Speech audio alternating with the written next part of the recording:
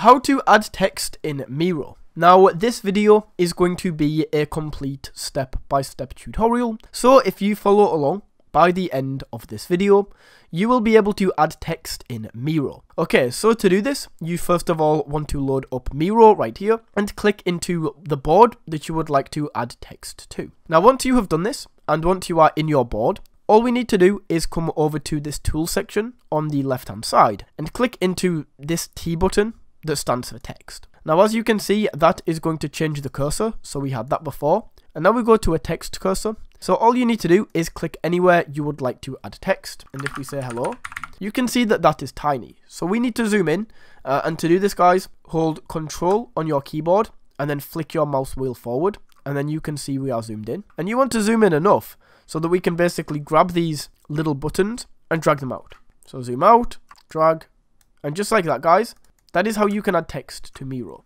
Just once again, grab text, we can add it in here, subscribe, and of course we can like make this bold, italic, underlined, change the color of this, and all of that good stuff. But just like that, guys, that is how you can add text to Miro. Thank you for watching.